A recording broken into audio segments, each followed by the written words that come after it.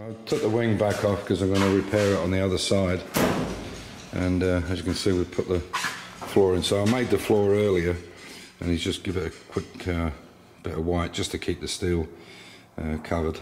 But you can see this is how the floor was in it originally, except the piece where the gearbox is was one piece, so the two sides now are separate, and you can take that gearbox cover off. But that's basically how it was, but it's such a poor condition and just ripped and rusted and corroded, and that front panel was completely gone. And this is 3mm, so it's nice and strong. And then we'll do a nice bench seat on the back here. So I'm working on this now. There's a lot of repair work to do on here.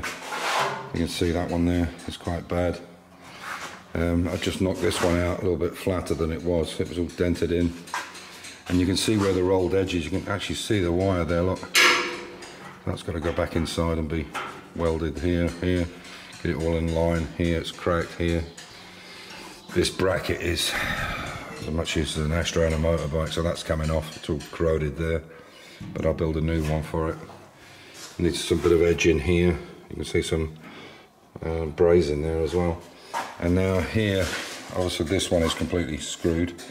It's flanged, so I'm going to use some 3mm, and I'll bend it.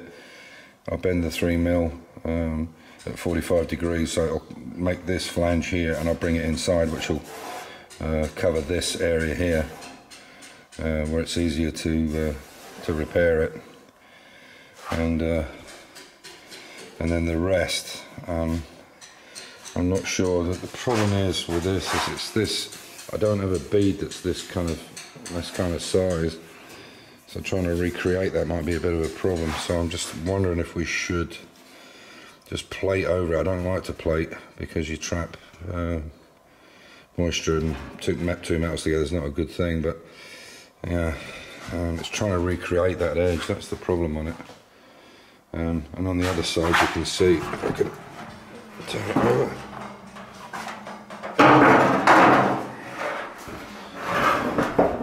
so you can see I've welded all this in now. It's not perfect by any means. It needs a lot more going over it, but I need to get it absolutely flush so that we can put this into the English wheel and wheel it. I did wheel it to a certain extent, so it's got the basic shape, but I just want to get it completely so it's an invisible patch on it, or an invisible repair, which we can do. Again, a lot of this stuff this is why I'm doing it from the back now, because I want to go over all this and get more welding on it.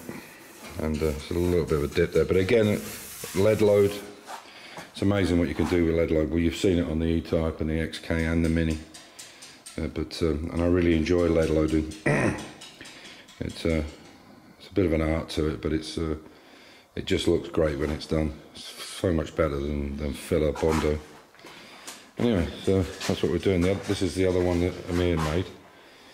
So it's easier to weld when the wing is back on from the top side, from this side, and obviously taking them back off again and doing it on the inside. But you can see there's a few bits where there's no penetration there, it's missed. So hopefully I'll catch that on the back side. But this is, 80 odd years old metal, and it's quite thin in places. See, like all this will be lead loaded. You can see where all these dimples are. What we'll do is when they're finished, we'll sandblast them, and then we'll lead load all these small bits, so it'll be the same thickness as it was before. But the thing's pretty good. It's got quite a nice shape to it. So, and as I said, here I'm not so sure about doing this edge. We just don't have a die that's that size, unfortunately. Something I need to think about. Anyway, onwards and upwards. So a handy little tip here. If you're doing stuff where you've got a shape and you need to plate it for whatever reason, because you can't make the shape or whatever, and you've got little pinholes like this where they're badly corroded and dimpled, what to do is use a step drill and go through the hole and make it that little bit bigger until the rust stops coming out, and you know that the side of the hole is clean. And you can do this basically all over it, and it's easier than when you put the plate on. You can use these holes to spot weld it, and fill them and then clean them back. That gives you almost like a spot weld hole. So you can see there's loads of little ones here. So what I'll do is I know that that's pitted because it's rusted, so I'll clean that out. They don't all need to be the same size, just take it so that there's no rust coming out anymore. And then I'll see if I can hold the camera and show you exactly what I mean. So you can see here, for instance, I don't know if you can see that.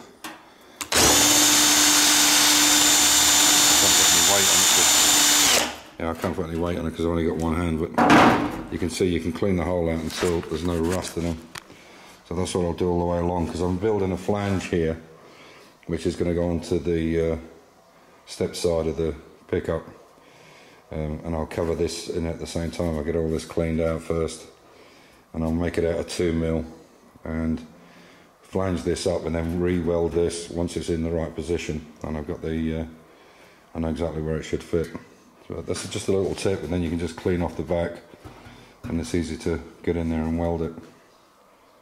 Okay, so what I've done now is I've put a 3mm flange on here, and where the box sections were, it's covered that.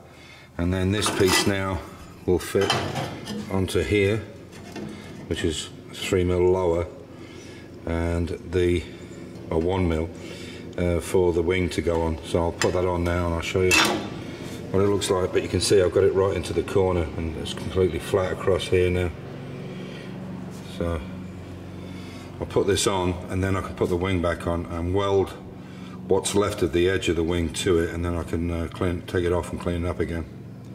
That should work really well, and it's got 2 riv nuts in there, which is more than enough. I can always put another one in the centre if I need to, but 2 should be more than enough. They're 8mm or M8. To finish up, you can see we've had a bit of a clean up in the garage. My niece has come over with her husband, and yeah, so you see we've got the pool table uncovered. The binny bar is now working. This is my mini bar. It's we try to make it look like something out of the Italian Job, and it's got a remote here. You just press this and it opens, and there's a fridge. Just the remote here. And there you go, there's a fridge inside it.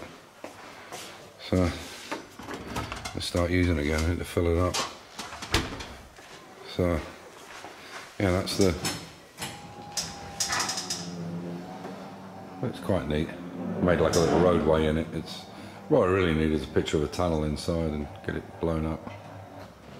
There we go. I wanted to put a church key in here so all the bolt tops fell inside. There we go. So it's all a lot tidied up. Got this side partly welded onto the new. You can see it's solid there, but now I have to make it all up. So yeah, E-type sat there. That's got to go for a test, an MOT. But this side's looking pretty good. And I bought a bunch of this rubber strip in here. I don't know where it is, but I bought a bunch of this new rubber strip in. You can see how it's got a long edge on it, and it fits beautifully on the edge there. And so you can't see the gap between the cab. Sorry, you can't see the gap between the cab and the running board, and we'll do the same around here. So yeah, it's coming on. XK, obviously we're still waiting for the interior. I'll bring that back in July, and I need to get all that dust off it. But that's how we're looking. It's a bit tidier here, a bit cleaner. So what we'll do is take this down to the tented garage, and we can do a lot more work down there. And what everybody's been saying about the weight on the back, the springs on this are not in good condition. So I'm thinking about putting, if I can find a spring, a new one from a Land Rover, as long as the spring rate is higher, and it needs to come up about 3 or 4 centimetres. It's not rubbing on the wheel, but by the time we've got everything on it, the wood inside it, it's going to be quite a bit more heavier. So I think what I'll do is if I can find something that's the right shackle length, I'll put new springs on it. And I'll try and get them when I'm in the UK. I thought the engine and the gearbox were 2 people in it, or 1 person in it, and the hood and the bonnet will counterbalance it, but I don't think it's going to. You can see it's a bit too far down. So, and it certainly wouldn't be good enough power-wise. I would think that apparently these Rossoles could do 100 kilometres an hour, but I think they're only something like 35 horse. They're not very big, less than a Mini. So anyway, but there we are. So that's how it's looking. So I'll stick this video up because it's Sunday, and we'll let you know how we're getting on. So as I said, we've got the wings on. So what we'll do is kind of put this back together, get the bits painted up that need painting up, get the doors finished up, get some white primer on, and then I'll take the photographs and get it off to Citroen, and we'll go from there. If I get the thumbs up or green light or heritage certificate, I'm pretty sure I can get the paperwork sorted, and that's worth spending the money on. So there we are. So as usual, stay safe, keep the faith, enjoy your hobby, and we'll catch you in the next one. Take care.